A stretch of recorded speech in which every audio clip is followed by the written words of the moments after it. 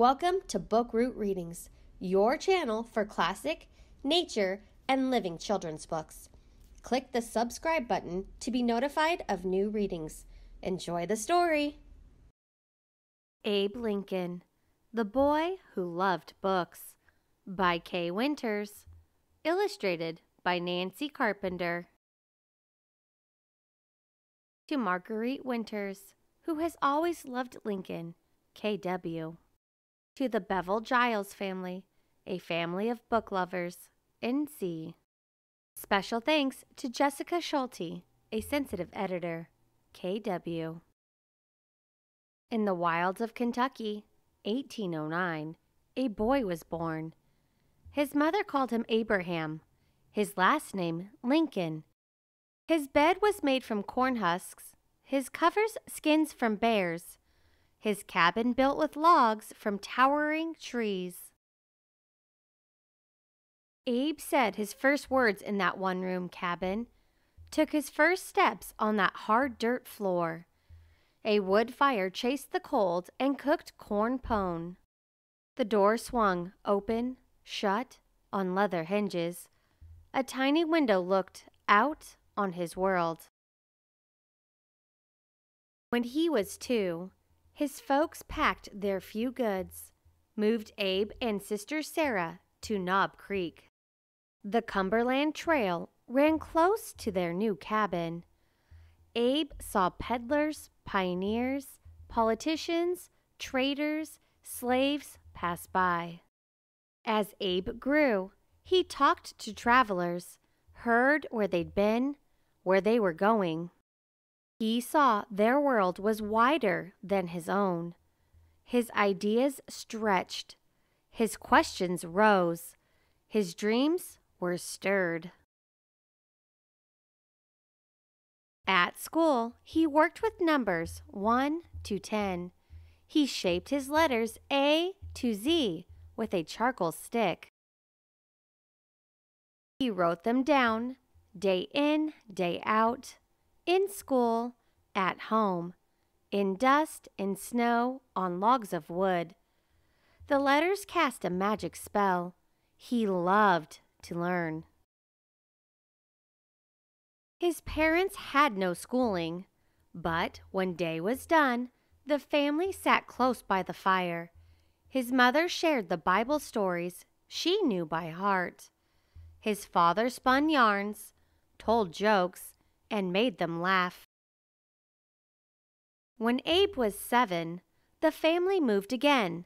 The Lincolns set out one December morning, their bits and pieces piled on 2 stout horses. They walked and rode 100 miles to Indiana.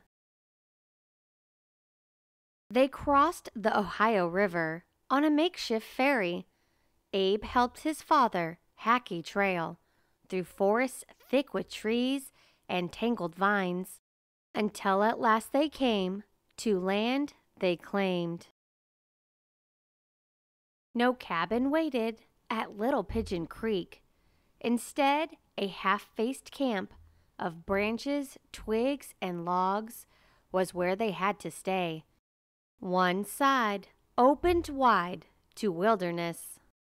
The family kept the wood piles stacked. The blazing fire scared off wild animals that roamed the woods. Bears growled, wolves howled, panthers screamed. Abe shivered. Dark was a fearsome time. Then settlers came to help the family raise a home. Now Abe and Sarah had a loft to call their own.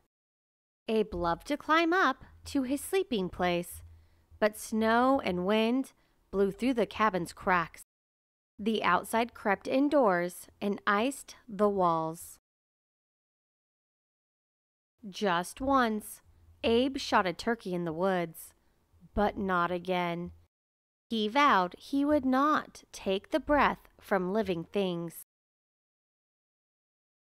When Abe was 8, he helped his father clear their land.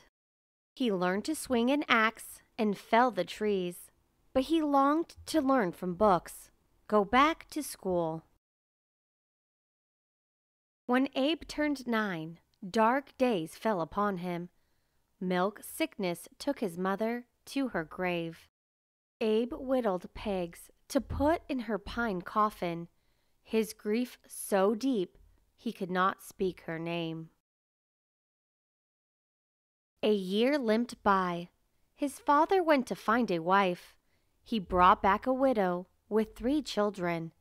Her heart so wide, she took in Abe and Sarah as her kin. And she owned books. She let Abe read when chores were done. Once more, their house of logs became a home. She sent the children back to school. Abe wore 2 short buckskins and a raccoon cap. He drew his letters with a turkey buzzard quill. Abraham Lincoln, his hand and pen. He will be good, but God knows when. He learned to add, subtract on planks of wood, but most of all he loved to read, win spelling bees, spin yarns, tell tales. When school was shut, Abe hired out to farmers. His father kept the earnings for the family. Abe split rails, dug wells, chopped trees, but all the while he worked, he yearned to learn. To anyone who'd listen, he'd like to say, the things I want to know are in books. Once rain leaked through the cabin roof and soaked a book he'd borrowed. For 3 hot days, Abe pulled stalks of corn in his friend's field to pay him back. When Abe plowed, a book sat in his back pocket. At each row's end, he'd take it out and read. His horse would wait for him to turn the page. The neighbors shook their heads and called him lazy. They did not understand this bookish boy. Abe knew he must move on, out of the wilderness. Splitting rails and plowing land was not his dream. At 19, he pulled a flatboat down the river, saw people in places beyond backwoods, saw black men, women, and their children bound in chains. A sign above their heads read, "Auction block." A life for sale, like hatchet, axe, or plow. Abe knew it was unjust to own another. New Salem, Illinois, was where Abe settled. 100 folk or more lived in this place. He hired on to run the general store. Folks like to tell that once he overcharged someone 6 cents, but honest Abe walked miles to give it back. Even here, Abe was asked to prove his worth with brawn, not brains. The owner of Abe's store set up a wrestling match against the leader of a wild and rowdy gang. Reluctantly, Abe took Jack Armstrong on. Some said that Abe pinned Jack to the floor. Others swore Armstrong beat Abe with a trick. But when Jack saw Abe's strength, he shook his hand, and they became close friends in years to come. By firelight, he studied law without a teacher. Soon he became a lawyer in the courts. Abe saw that words could free or jail a man. He found that words could change the way folks thought. When politics began to call his name, Abe aimed his words at wrongs he'd like to right. Friends said that he should run for public office. He tried for Congress first, and then the Senate. At last he ran for the highest office in the land. Abraham Lincoln, born in a log cabin, child of the frontier, head in a book, elected our 16th president. From the wilderness to the White House, he learned the power of words and used them well. Author's note: Abraham Lincoln was born on the frontier in 1809 to Nancy and Thomas Lincoln. His formal education amounted to less than a single year. Lincoln was encouraged to read by his mother, but when he was 9 years old, Nancy died of milk sickness, a disease caused by drinking milk from cows that have eaten poisonous white snake root.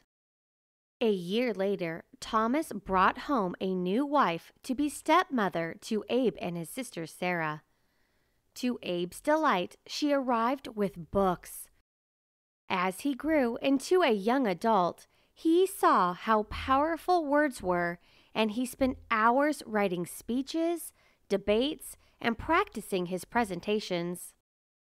In 1842, he married Mary Todd, and they had 4 boys: Robert, Eddie, Willie, and Tad. Eddie and Willie died in childhood, leaving the Lincolns bereft. In 1847, Abe began his 2-year term in Congress. Then he left politics and focused on his law career. But the states were deeply divided. The slavery issue was simmering. Lincoln could not keep silent. He ran for Senate. He lost twice, but he didn't give up. His words were quoted, his ideas debated. He became nationally known. In 1860, he was elected the 16th President of the United States. He served his country during one of the most chaotic times in our history, the Civil War. During these dark days, he led the struggle to preserve the Union. On January 1st, 1863, he issued the Emancipation Proclamation, which declared that slaves in those areas of the Confederacy still in rebellion were free. Lincoln was re-elected in 1864, but on April 14th, in 1865, he was shot in Ford's Theater by John Wilkes Booth. Lincoln died the next day. Secretary of War Edwin Stanton said, "Now he belongs to the ages." Today, Lincoln's face shines on our pennies. His figure meditates at the Lincoln Memorial. His words ring out on patriotic occasions. Because of Lincoln, we have a United States, and no citizen is owned by another. Abraham Lincoln's love of books, the ideas they stirred, and his way with words kept our nation on the path to freedom. We travel on. The Emancipation Proclamation is not a law in the usual sense of the word. It was not passed by Congress. It was a presidential declaration in time of war.